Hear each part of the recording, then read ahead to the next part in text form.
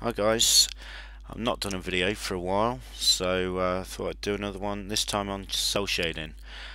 Cell shading with a difference in Lightwave where we don't use any shaders and we don't use any render outlines either. So this technique kind of gives you a nice sort of clean vector look to it with clean lines. I've tried lots of times to produce stuff with the render outlines and it's pretty good. You can taper and you can change sizes and so on, but I want to get a really clean look, so hopefully I'm going to show you how to get something close. So let's get stuck in. So I've got this Calvin character I created just with standard kind of shading on him, and so what I want to do first off is I'm going to just wipe out all the shading so it's flat color. So that's just flat as it comes there. So what I want to do is add some gradients to give the cell shade look. Usually, or previously, I'd come into my shaders and add the super cell shader, but I'd never got on that well with it, so this is a bit easier to control in my opinion. So first off, let's go with the skin, and I'm just going to add a gradient. Secondly, I'm going to set that to be light incidence and select my light. So what I want to do is basically create keys in the gradient which are going to be the bands of my cell shading. So if I come to this first one, I'm going to start with the darker shade, so we'll go about there. The second one, slightly lighter, we'll go here. You can see there straight away that has got some banding which is linked to my light as I rotate my light. So I'm just going to squeeze that in a little just to make these bands a little bit more even, and then I'm going to come to my blending mode and I'm going to go Photoshop color burn, and I'm also going to just crank up the intensity, the opacity, so that gives quite a nice effect. So what I'll do is I'll just select that and I'll copy that, and I'm going to select all my layers. There we go. So we've got a nice kind of cell look to every surface there. I'm just going to jump onto the jumper and add an image map and load the stripe back on. Okay, so this is looking nice and clean, but we want a nice outline as well. So if I just turn VPR off and head over to Modeler, I'm going to copy this character into a new layer.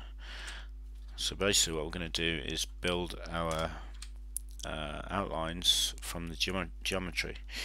So if I just create a new surface there, what I'm going to do is just have my original object in the background layer, and I'm going to come to modify, point normal move, and I'm just going to start sliding this. We've got 13mm. Let's have a look what that looks like. Okay, first things first, I need to flip the polygons. So there we can see we've got an outline for the character, which is kind of nice. So we can also just keep tweaking the size of those lines. Something like that looks quite good. So we also need to delete some geometry out of here, I think. If you select the eyebrows, the eyes and the tongue, let's try that now. Get something that looks a bit cleaner. They're already black anyway around those areas, so They don't really need an extra outline. So we'll come to my lines surface. I'm just going to set that to be a flat colour as well, and then make that a sort of dark grey.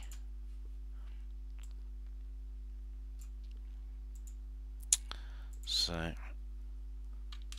let's just save that and come over to layout. I'm just going to parent those two together. Okay. Then we've got a pretty nice kind of very clean sort of vector looking render. Maybe I've got a bit too high on his nose, so we can go back in there and let's have a look at his nose.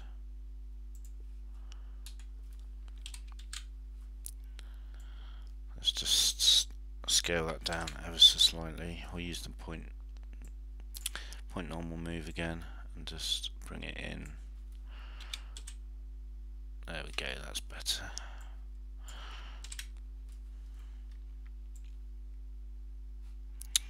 So if you wanted to add a bit of variation to it, kind of like the tapered edges, you could come into your new layer and you could probably give it a bit of jitter or something. So I don't know, let's go 20 mil. You can test this out in Modeler, of course. That looks kind of nice. Let's try it again, just to break those lines up a bit. You can see these really feel kind of bent up now. Let's try that.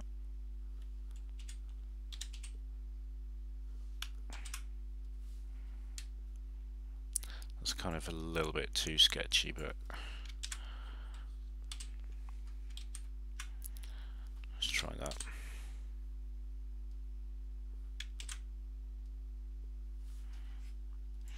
So there we go, cell shade without plugins and a nice clean look.